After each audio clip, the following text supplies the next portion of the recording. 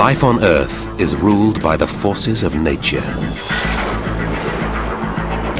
Fire and ice, wind and water.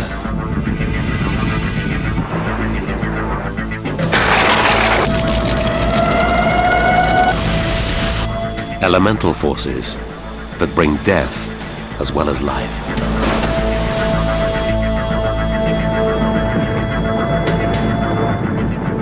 They can wreak destruction on an epic scale.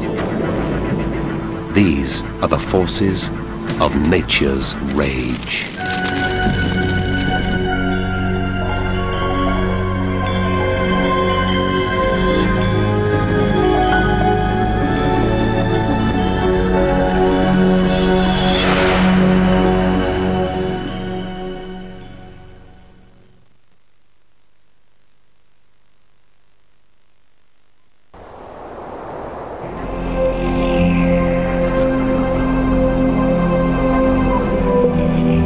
The fertile plains of the American Midwest. Beautiful, tranquil. This is the heartland of a continent. But every spring and summer, this tranquility is destroyed. With no warning, the skies darken and boil, spawning fierce thunderstorms and unleashing the most powerful winds on Earth. Tornadoes can touch down anywhere, in dozens of countries all around the world. But here, in the American Midwest, they strike with frightening regularity. That's why this region is known as Tornado Alley. Anyone in the sound of my voice, there is a tornado on the ground. Please take cover.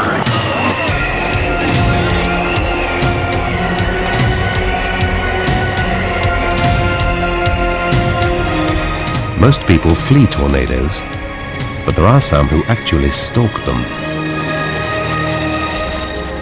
In Norman, Oklahoma, at the U.S. National Severe Storms Laboratory, the scientists of Project Vortex are investigating the mysterious alchemy that triggers tornadoes. Now teams, do you have an escape off of that in case the storm moves off to the east? They're deploying portable Doppler radar to track the complex winds that spawn twisters. It's a powerful tool in the fight to save lives. The struggle to predict when and where tornadoes will strike. It's amazing how little is known fundamentally about how tornadoes form. And so what we're trying to do is to advance the warning time, cut back on the false alarm rate. We feel that if we can give people 20 minutes to 30 minutes lead time, then people can take the proper precautions. The Vortex team must take precautions themselves. Their equipment is sophisticated, but it's delicate.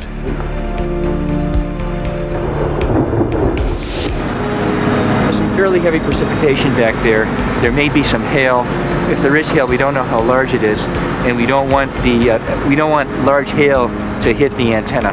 With a severe thunderstorm approaching and hail on the horizon, the situation could get very bad, very fast.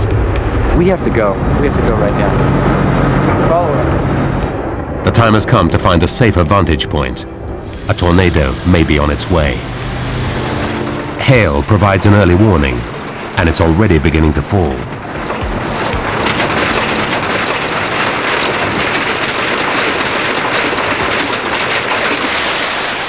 When ordinary raindrops are lifted high by strong updrafts, they can freeze into balls of ice the size of a grapefruit before plunging to earth in a deafening barrage. For some, it's just a novelty, a bizarre snowstorm in midsummer.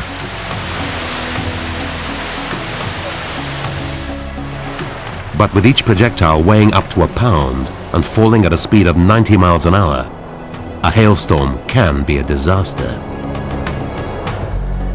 By itself, hail would be destructive enough, but it can also be a sign that a tornado is on its way. That's a familiar fact of life here in Tornado Alley. And when a twister approaches, there's only one means of defense: get out of its way.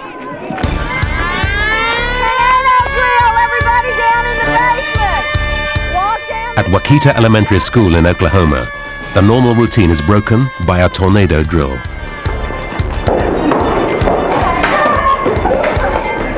When the siren sounds, men, women and children head underground. There's no predicting a twister's path. A storm cellar is the safest escape.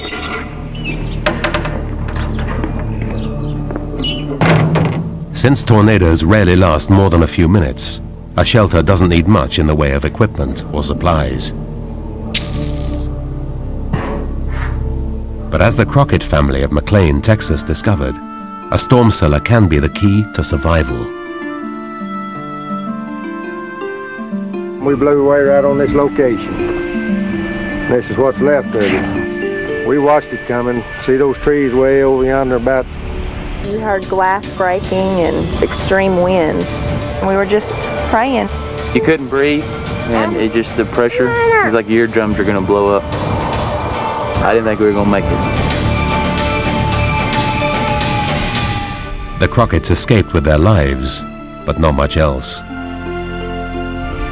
It's not so much the house, but the little keepsakes that you've had for years, you know, family heirlooms and things that are gone. It's hard. Well, I haven't thought of moving. I want to build right back here. This is home. We've been here all our life, and this is where our children were raised.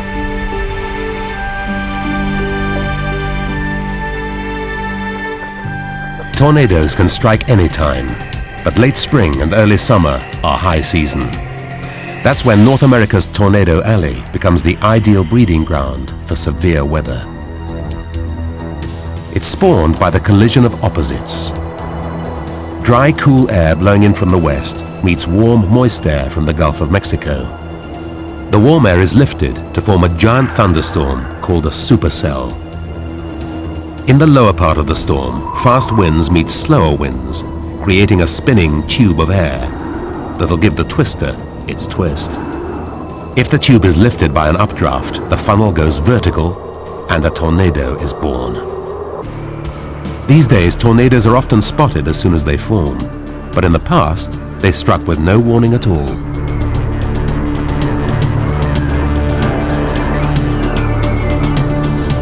The giant cyclone that swept through downtown Waco, Texas in 1953 killed 114 people.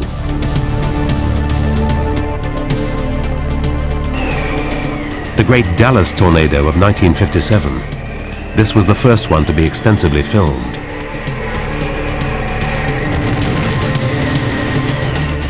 As often as these killers have struck, few people have ever had a really close look at one and survived. Incredibly, one man found himself inside a tornado funnel and lived to tell about it. He was Roy Hall. His widow vividly recalls that day in May 1948. It was a windy, windy day all day long. It kept getting darker and darker. My husband said, there has to be a tornado. He stayed out on the lawn with his camera, and suddenly big hail the size of grapefruit started falling. He came on through the house. He was going to the back room where we were, and it knocked him down. He was lying on his back. Suddenly the house was gone, and he looked up right into the eye of the tornado. Hall's vision comes alive in his own words. Something had billowed down from above. It was the lower end of the funnel. I was looking at its inside. The funnel extended upward for over 1,000 feet, swaying and bending. It seemed to be partly filled with a bright cloud which shimmered like a fluorescent light. Roy Hall's family counted themselves lucky to survive an encounter they never sought. But all across Tornado Alley, there are many who'd love the chance to see what Roy Hall saw. Tornado on the ground. Tornado on the ground. Confirmed on the tornado. A tornado for sure. Beautiful, gorgeous tornado. Storm chasers like Tim Marshall are after more than thrills. They bring back hundreds of hours of video, crucial clues to understanding killer cyclones. Tim and his partner will continue this pursuit well into the night.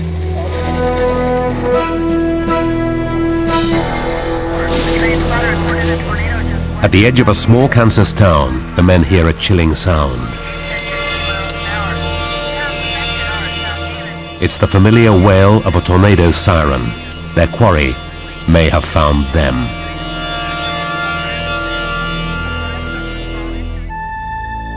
The storm chasers escaped that night, but many others were not so lucky. A direct hit from a twister can make buildings literally explode. With debris hurling through the air at 200 miles an hour, a cyclone becomes a death wind. While no lives were lost to the whirlwinds in Kansas that night, the little town of Jarrell, Texas, would not get off so easily. Viewed from outer space, the storm that spawned the killer was a monster. From a snaking funnel, it grew into a giant. Tornadoes are classified by wind speed and destructive power. The one that hit Jarrell was near the top of the scale, an F5, with winds over 260 miles an hour. In some parts of town, devastation was total. Many residents had a few minutes advance warning, but nowhere to go. Their houses were built on concrete slabs with no storm cellars. The wind simply wiped their homes off the face of the earth. Those who survived the fury of the storm will never forget it. Sounded like the freight train, just like they said. All we saw was a big black cloud twirling, and there was a lot of debris, but it was like we were on the outskirts of it. Definitely very lucky to be alive.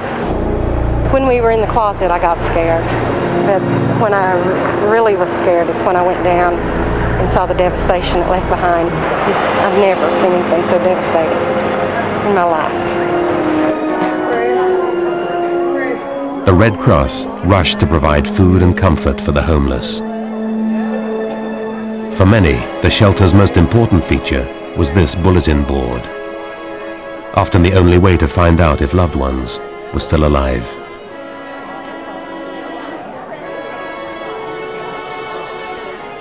Some survivors would have to wait days before their questions were answered, as rescue workers sorted through the wreckage.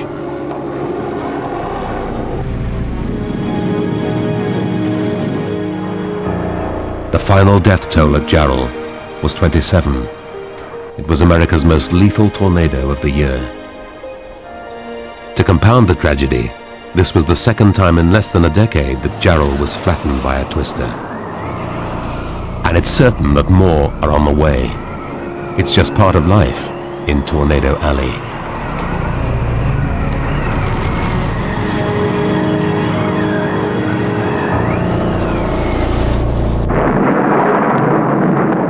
Tornadoes are terrifying, but there's another hazard that can descend from a thunderstorm, and everyone is vulnerable to its deadly strike: lightning. It frightens and fascinates us, one of nature's most spectacular phenomena, and one of its least understood. But one thing we do know: when lightning strikes, the results can be catastrophic. It felt like I stuck my hand in a wall socket and just kept it there instead of pulling it back. Yeah, I looked around and I seen my friend. He was laying about 15 feet from where we started. I could tell he was dead. All I remember was like a flow, a funnel of water, bright, light water, being funneled into my body with such force. Most of us try desperately to avoid lightning, but there are a few who actually seek it out. Warren Fadley is a photographer based in Tucson, Arizona, who specializes in shooting severe weather. One of his favorite subjects is lightning. The most commonly asked question is, why do I do this? It encompasses so many of the things I enjoy. It's adventurous, it's a challenge photographically, there's some element of danger. It's you against the storm to get the right picture at the right time. It's something that's irresistible.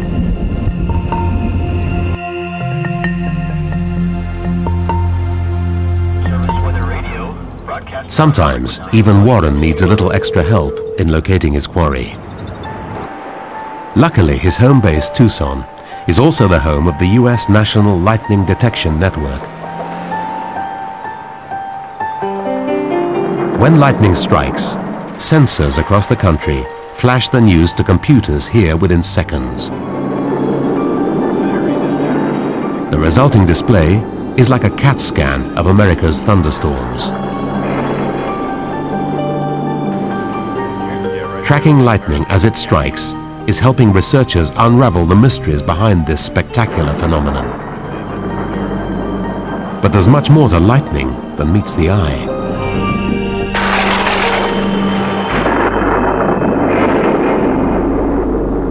During a thunderstorm, opposite electrical charges build up in a cloud and on the ground below. To release the cloud's negative charge, an electrical surge cuts a channel through the air. Near the ground, it draws positive charges from the tallest objects. When the circuit is complete, a bright bolt leaps upward. More strokes move up and down the same path, but it happens so fast, our eyes see only a single bright flash. That flash can be 10 miles long and cook the air along its narrow channel to 50,000 degrees Fahrenheit, 5 times hotter than the surface of the sun.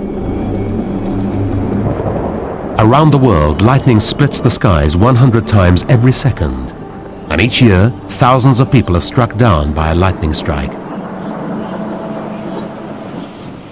Some prime candidates walk around in wide open spaces, wear spikes on their shoes, and swing metal sticks through the air. Golfers provide the perfect path for a lightning bolt's journey from cloud to ground. One victim is Gary Shaw. We teed off on the first hole and away we went, and it was nice. By the second and third holes, it started to sprinkle a little bit, and then it started to get nice again, so we just kept on going. By the time we got to the 5th hole, it just poured. So we just ran. So we ran to the tree. My buddy said, you know, this is not the best place to be standing. We shouldn't be standing here. And that was the last thing I remember.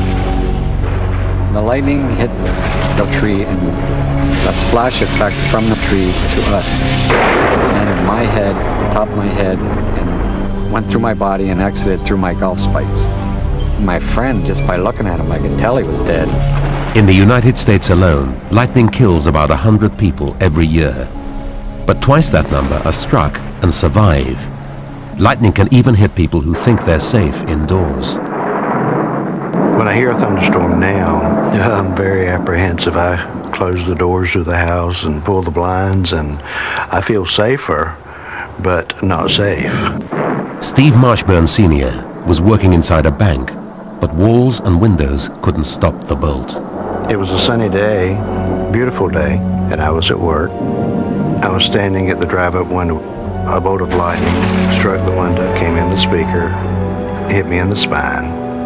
Immediately, I began having severe headaches, memory problems, and this went on for 15 years in my case. Lightning survivors carry a record of the trauma within their bodies for the rest of their lives. But there are people who actually try to summon lightning from the sky. We are armed, we are ready. On my mark, we will fire. -7, -7.5, 3, 2, 1, and fire.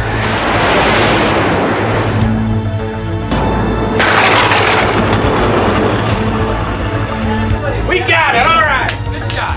At a National Guard base near Gainesville, Florida, a test facility is designed to trigger artificial lightning strikes. Instead of waiting for a natural lightning bolt to strike, the engineers here lure a bolt down from a thunderstorm, measuring its force and studying the results. Their technique, a modern version of Ben Franklin's kite. A rocket trailing a wire is fired at a thundercloud.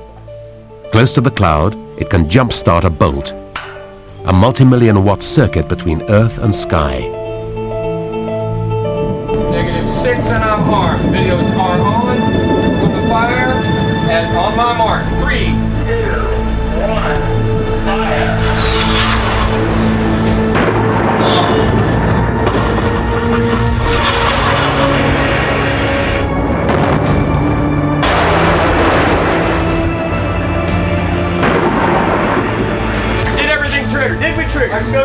We got it all. Range control. This is the lightning site. We have a confirmed fire at 12:42:25. Sometimes lightning can leave a calling card. If it strikes on sandy soil, a lightning bolt can fuse grains of silicon into a strange sheath of glass called a fulgurite. It's like frozen lightning, preserving the zigzag pattern of a bolt as it makes its way from sky to ground.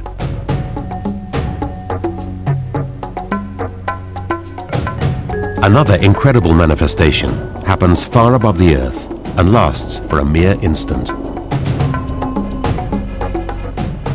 Scientists only recently confirmed the existence of exotic varieties of lightning that flash upward from thunderstorms high in the atmosphere. As colorful as they are fleeting, they've been dubbed blue jets and red sprites.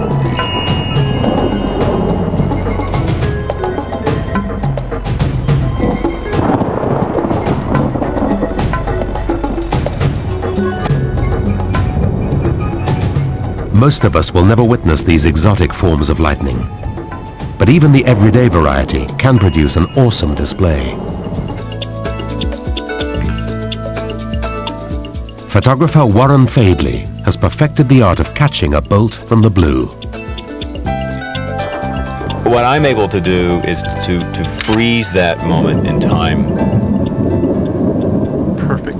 You're capturing something that's so powerful and brilliant and elusive, and it's almost like hunting. The lightning bolts on the film are the trophies. The greatest reward with shooting lightning is you've captured something that would have otherwise been lost forever.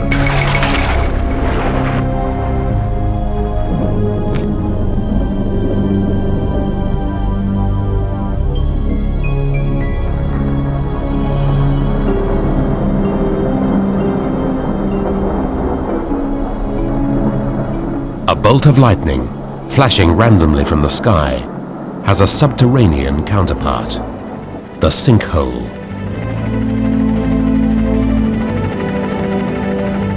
A sudden collapse of the earth that can swallow streets and houses with no apparent rhyme or reason. Sinkholes are created by water. When heavy rain or underground streams percolate through layers of limestone, the bedrock can dissolve and the stage is set for a disaster. If the fragile crust breaks through, the results can resemble a bomb crater. From Japan to Ukraine to the United States, sinkholes can happen anywhere the ground is porous or water is on the move. They're just another reminder that our world is not as stable or as predictable as we'd like to think. But sinkholes pale in comparison to the most cataclysmic natural disasters of all.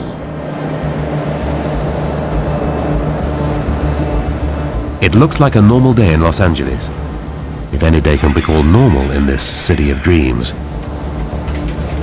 But today is different. The dream is about to become a nightmare.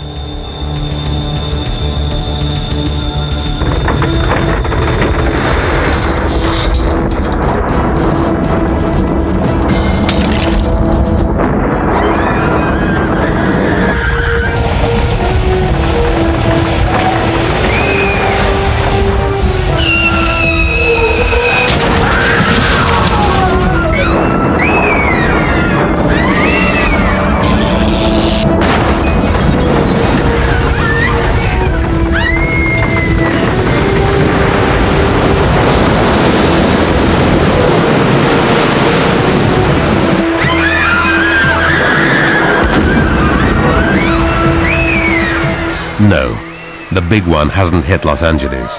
Not yet. This was just an illusion, an amusement park ride. At Universal Studios in Hollywood, a major quake happens like clockwork 100 times every day.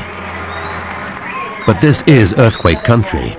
In fact, the building that houses the simulation is designed to withstand the real thing.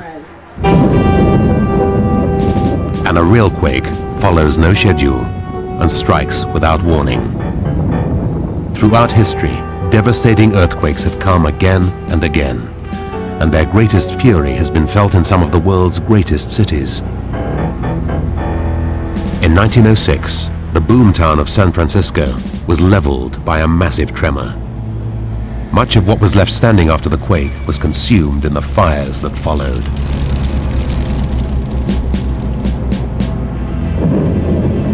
"17 years later, an even stronger shock flattened Tokyo. Once again, fires broke out in the ravaged city, and they were responsible for most of the 100,000 deaths. Anchorage, Alaska, Good Friday, 1964. The greatest tremor ever recorded in North America. It measured 8.4 on the Richter scale of earthquake intensity.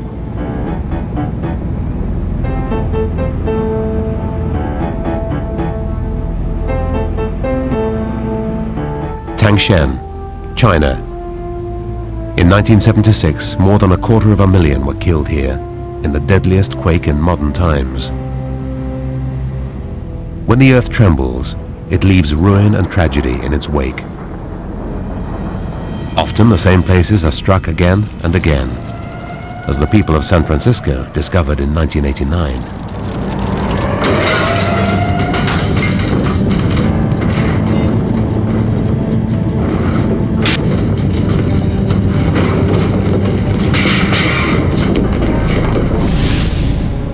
The causes are built into the structure of our planet.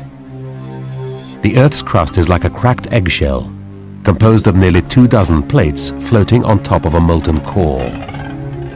The plates continually grind against each other. Sometimes the edges snag, causing pressure to build up. When a snag gives way, it can release massive amounts of energy.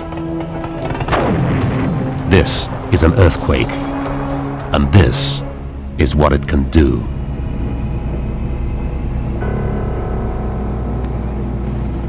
In January 1994, California was rocked yet again. When the North Ridge quake struck Los Angeles, parts of the city were shattered in seconds. Lives were shattered too. Homes were destroyed, loved ones missing or buried in the ruins. Fortunately, Los Angeles has prepared for the worst. An elite team sprang into action, a special unit of the LA County Fire Department called USAR, Urban Search and Rescue. Their mission is to locate and liberate trapped victims. Their secret weapon is training. USAR trainees hone their skills on an urban obstacle course, a simulation of the challenges left by a major earthquake. Give me 5 more times. Locating victims trapped under collapsed buildings requires special skills and high-tech tools, like SearchCam. This tiny video camera can be snaked into a narrow crevice, allowing rescuers to size up the situation. I got a visual. Right now I got a female in her late 20s in a supine position. Can you hear me? If you can hear me, tap 5 times. One of the most effective tools in urban search and rescue has 4 legs and a tail. Dogs can cover large areas quickly, sniffing out victims faster than humans or machines. From Northridge to Mexico City to the Oklahoma City bombing, dogs help save lives in urban disasters. Hello? Are you okay? But for all the training, the true test of the USAR team comes when they face the real thing. When the Northridge quake hit Los Angeles in 1994, a man named Salvador Peña was trapped inside a collapsed parking garage for more than 8 hours, while the USAR team struggled to free him. The thing that concerned me right away was the safety hazards, the overhead hazards, the pillars of concrete that were unsupported and injure firefighters. We tried to fortify the area that we were working with to get Salvador out. I was concerned whether or not we were going to be able to get out ourselves, or if we were going to get trapped. We were directly underneath the same rumble pile that he was. We crossed our fingers and hoped that that would be enough to outlast the aftershock. While the ground continued to rumble with aftershocks, the USAR team worked at the wreckage. The thing you're most concerned about in a small space when the aftershock hits is that small space still going to stay the same size. And you know, you're really quite concerned that everything's going to tumble in around you. At last, Salvador Peña was free.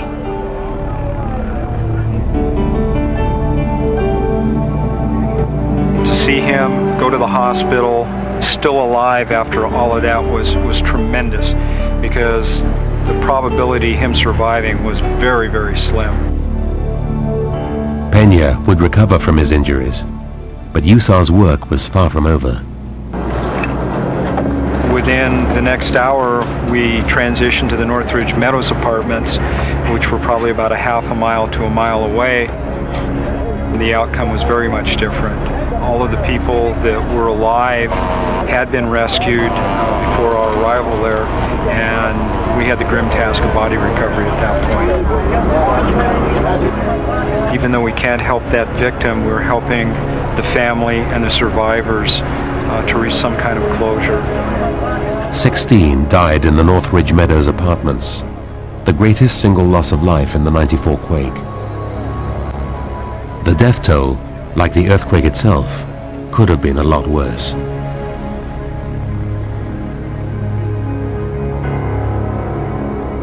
Most experts agree that California is overdue for a massive earthquake. After all, the region is perched on top of a spider's web of fault lines, including the huge San Andreas Fault. If a major earthquake were to hit this city of 11 million, thousands of buildings could collapse, trapping many thousands of people. Emergency services would quickly be overwhelmed. That's what happened in Kobe, Japan, on January the 17th, 1995.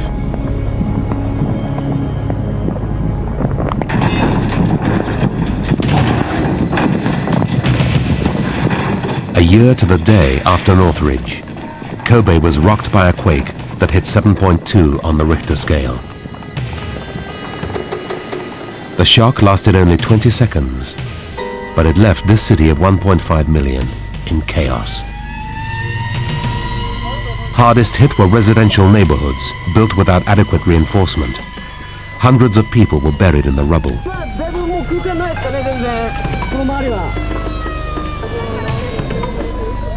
The main elevated highway linking Kobe and Osaka was destroyed. Huge sections buckled.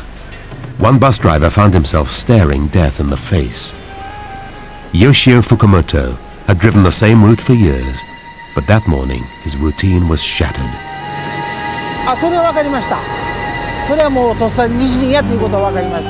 I understood immediately that it was an earthquake.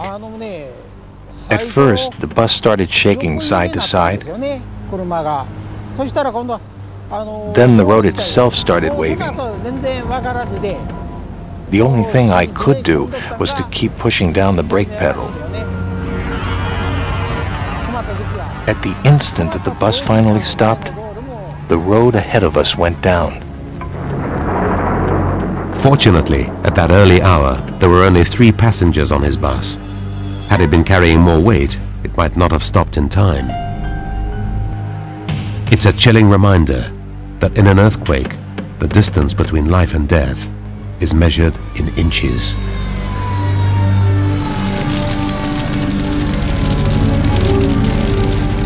Elsewhere in the city, fires raged out of control.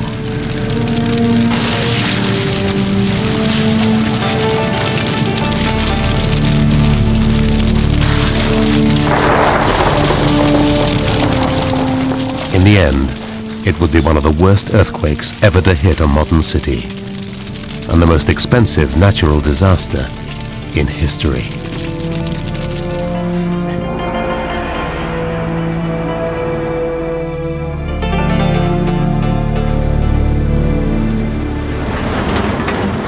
Nearly 5,000 died in Kobe. 250,000 buildings were destroyed or damaged. Just cleaning up the rubble would take years. The Japanese have invested heavily in the tools and technology of earthquake preparedness. But that didn't stop disaster from leveling Kobe.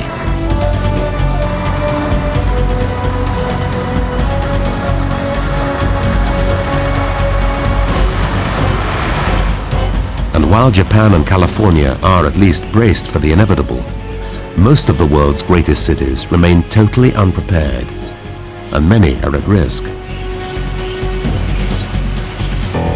Few realize that New York sits on top of not one, but several fault lines. With its densely packed towers of steel and glass, and its aging infrastructure, even a moderate quake here could produce a disaster of unprecedented proportions. We can only speculate on what might happen. Transportation, communications, and emergency services all would grind to a halt.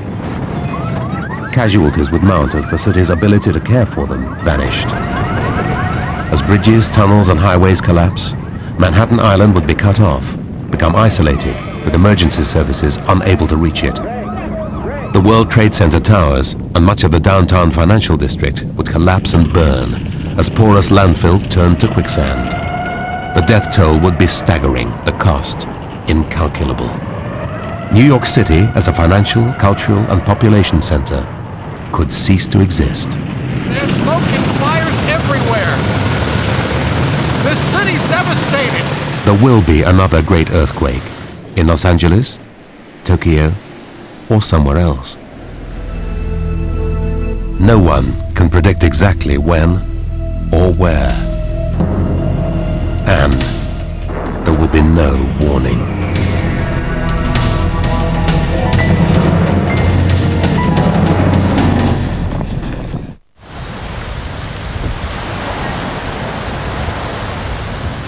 Yet even for a disaster that can be predicted, the trick is forecasting its path and its target.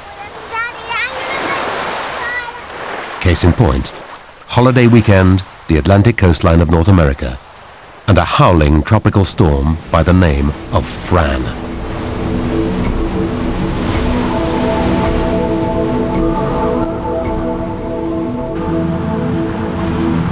Pope Air Force Base outside Fayetteville, North Carolina. An elite strike team prepares to go to battle. We have to go through the corridor. Their adversary, the deadliest weather on Earth, a hurricane. When, where, and how hard will Fran strike? To answer those life or death questions, these men, the hurricane hunters, must fly straight into the eye of a giant.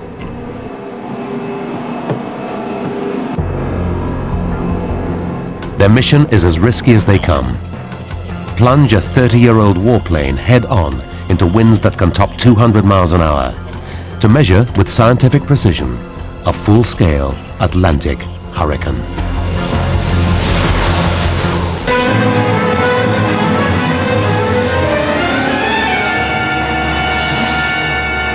September 1938, the eastern seaboard is lashed by a tropical hurricane. For 2 days, the coast from New Jersey to New England felt its full fury. They strike with terrifying frequency, but in a random pattern no man or machine can ever predict. Each storm has a brutal personality all its own. They're even given names: Hugo, Camille, Andrew, Fran.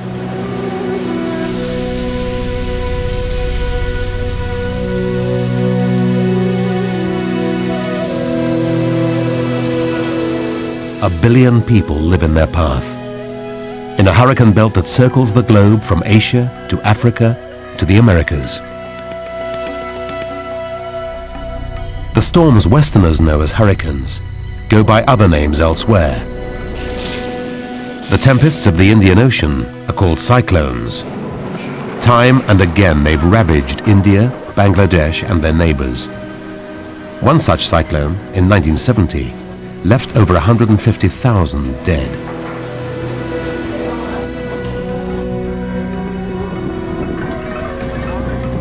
In the Western Pacific, they're typhoons.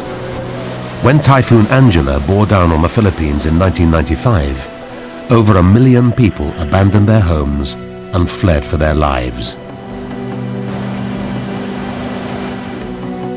Cyclone, typhoon, or hurricane.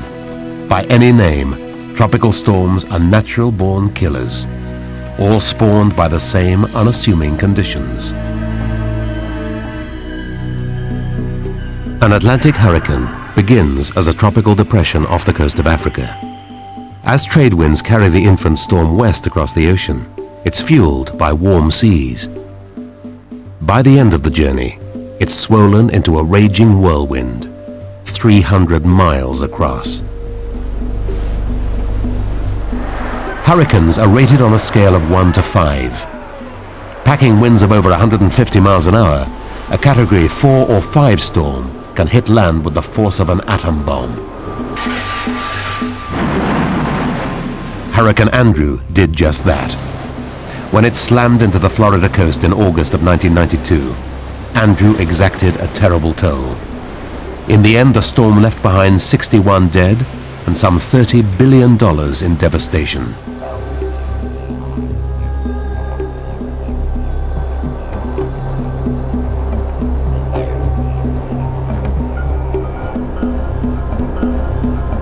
America's efforts to fight these monster storms begin here at their National Hurricane Center in Miami, Florida. Our aviation, no gas, so here I am. The job of the Hurricane Center is to peer into the future, to turn mountains of meteorological data into a life-saving weather forecast. 34 knots, 150, 120. It's a hair-trigger business. Make the call too soon, and a last-minute change in course could have disastrous consequences.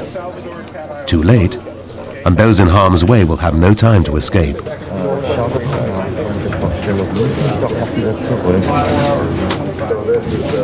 With Hurricane Fran bearing down on the coast, media pressure builds for the center to name the storm's target. Well, if it makes a direct hit, the damage could be substantial, but Exactly where Fran will strike is impossible to predict until the team in the air have probed the eye of the storm. And winds are building now, they're about 95. 200 miles from land, the hunters close in on Fran. What the forecasters will view from far away, the hurricane hunters will confront eye to eye. Right on it. Yeah. It's like going up on the roller coaster on the big hill and you're getting ready to go down. The roller coaster goes very slowly and all of a sudden you know it's coming, and a lot of times the plane will drop sometimes as much as 2,000 feet, and you get quite a ride. It's the roughest quadrant usually. The ride only gets rougher. Fighting winds of over 100 miles an hour, the aging plane takes a beating.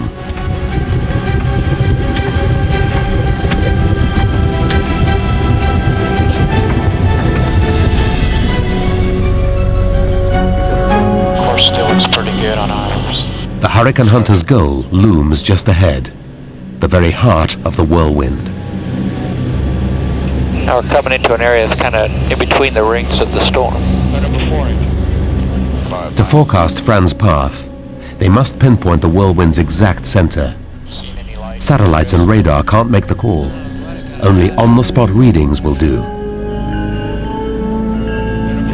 The ultimate weapon in this battle is called a drop-wind sonde. By ejecting this instrument package into the eye, they can lock in on the location and conditions at the heart of the storm. Computerized images show what the camera can't. The plane plunging into the worst winds surrounding the eye of the hurricane. Just about to punch into the eye wall. The pressure drops, the winds subside. The hunters have penetrated the eye. We're definitely inside now. The calm air of the eye is ringed by banks of wind-driven clouds and rain, a spectacular vista known as the stadium effect. I'm going to go ahead and load up now. You ready, drop?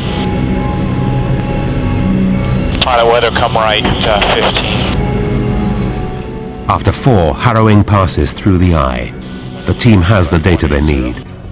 At last, the forecasters back in Miami can pin down Fran's target.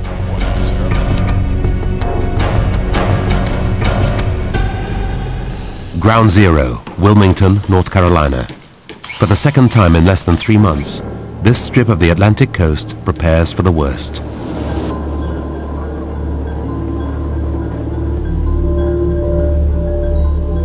At least they have experience on their side. Sometimes the monsters of the Atlantic choose more unexpected targets.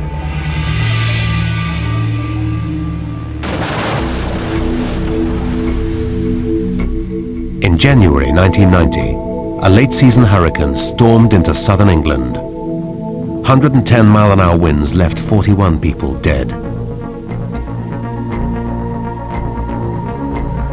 Only 3 years before, a hurricane took Britain by surprise and caused massive damage.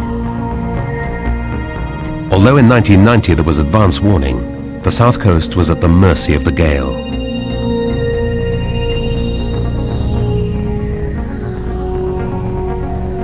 In the United States as well, all the warning in the world can't stop the havoc. Fran hit home, packing winds of nearly 120 miles an hour.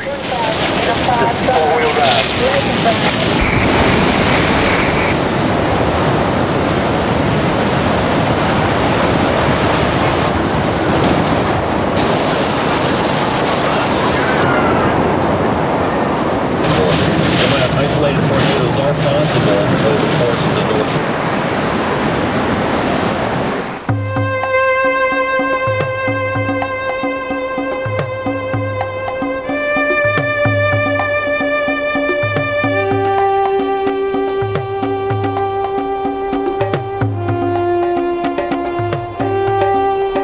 We couldn't see what had really happened at all. Then the eye came over about 10:30 and we all walked out and saw everything. And that's when it was the first time I've ever been afraid of a storm like this.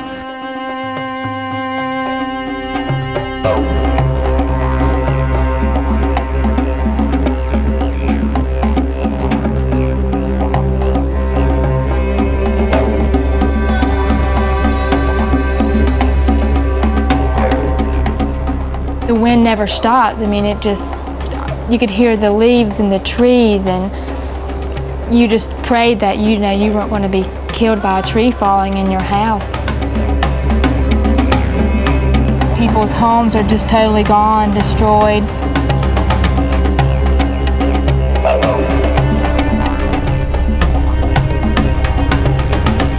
We could see the trees just, going everywhere. And it sounded like you could hear it. I mean, it sounded like a freight train, just roaring, and it kept roaring and roaring and roaring. Causing $5 billion in damage, Fran was the third most costly hurricane in US history. Many scientists believe that global warming and long-term weather cycles mean that more storms of far greater force are on their way.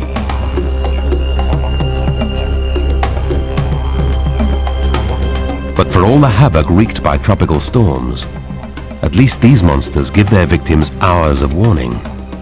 Another killer from the seas strikes almost unannounced. It's a terrifying phenomenon that can race across hundreds of miles in just minutes. A mountain of water. Tsunami.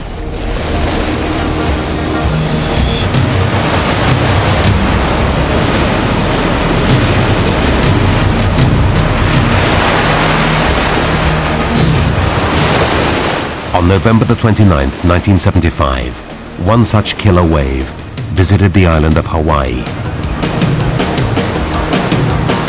Well, there was 2 earthquakes, and the first earthquake early that morning woke us up. 17-year-old Mike Stearns and his fellow Boy Scouts were camping near the beach of Halape. We just gotten back into our bedding and trying to get back to sleep when the real big earthquake came that created the tsunami. And it was a moonless night, and so we were over there trying to untie our shoes that were tied up from the rafters. That's when somebody said, "Look," and because we were facing away from the ocean, and we saw the water, white water, just come right up to the shelter. We didn't know no tsunami was coming. Within seconds, the ocean surged up 40 feet. Mike and his friends were swallowed by the wave. It just felt like a wall just hitting me. I must have became unconscious. The only thing going through my mind was, I want to die fast, I want to die fast. I thought this was it. Life or death was a question of fate. So I just started calling for my friends. I didn't know who survived. When the waters receded, 2 people were dead. One, a leader of Mike's scout troop.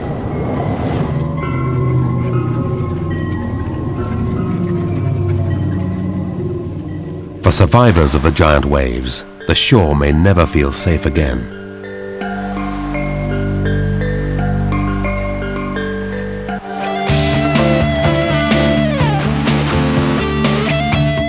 Dr. Walter Dudley of the University of Hawaii has made the study of ocean waters his life's work.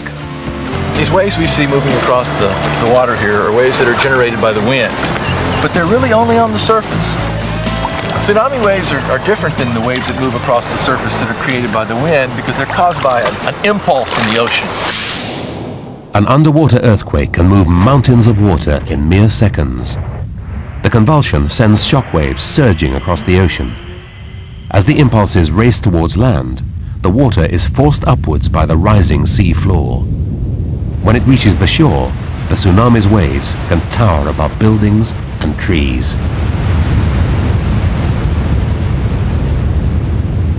On April 1, 1946, people of the Hawaiian port of Hilo refused to believe they were in the path of just such a monster wave. In 1946, people took it as an April Fool's joke. In those days, downtown Hilo was filled with businesses and homes that were right along the waterfront. And as the waves struck that area, they demolished the buildings, the homes, the businesses, and there was a tremendous loss of life. And as a result of lack of warning, 159 people died in the Hawaiian Islands, 96 in Hilo alone. The terrible toll convinced survivors and the United States government of the need for a killer wave alarm system. Today, the Pacific Tsunami Warning Center monitors the ocean around the clock. At the first sign of the upheaval that breeds the giant waves, the warning center issues an urgent alert.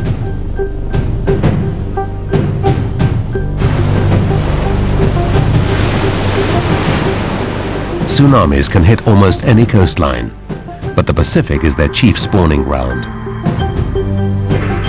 Sitting at the western edge of this danger zone, the islands of Japan are a prime target for both earthquakes and tsunamis.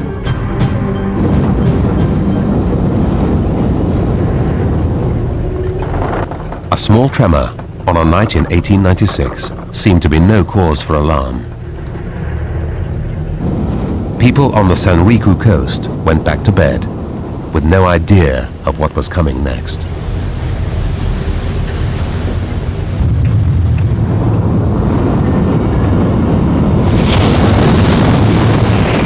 The Sanriku tsunami is remembered as one of the most lethal waves in history.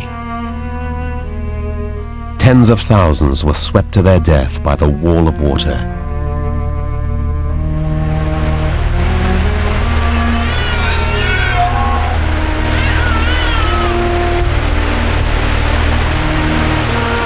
In this century, tsunamis have pummeled the Japanese coasts time and time again.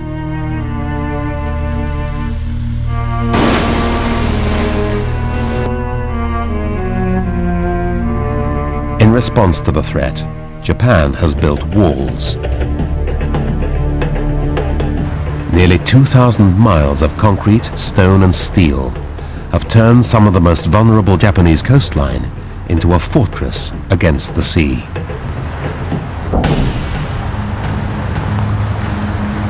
But when the truly great waves come, there is no defense.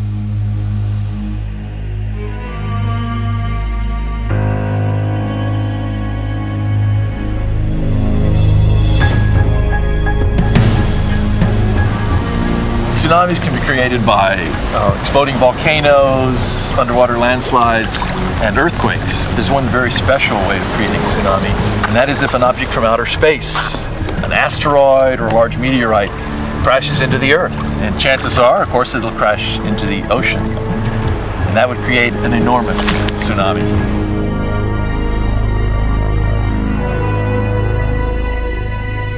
Space. What we think of as endless and empty is in fact a very crowded and dangerous place. There's no doubt our home, our planet, is a target.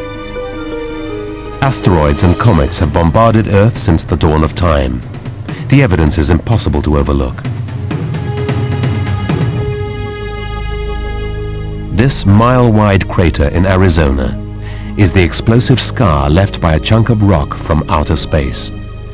Its impact, some 50,000 years ago, must have killed every trace of life for hundreds of miles.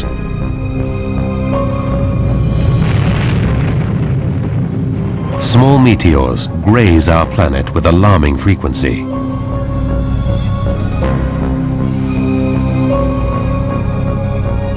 In 1992, this fireball streaked over New York and Pennsylvania. With concern over the threat rising, NASA has tracked every meteor hit over the last decade. There have been 250, one every 2 weeks. In 1993, astronomers discovered a string of comets on a crash course for Jupiter. Stargazers around the world watched transfixed as this astronomical freight train slammed into the giant planet at 140,000 miles an hour. The largest impact threw up a giant fireball and a black cloud bigger than the Earth. Had it hit the Earth, the explosion would have released more energy than every atomic bomb ever made. Thousands of large asteroids regularly fly straight through Earth's orbit. It's only a matter of time before one scores a direct hit. A giant asteroid strike would be the ultimate disaster. It would spawn tempests of fire and lightning, immeasurable tsunamis, endless earthquakes and eruptions.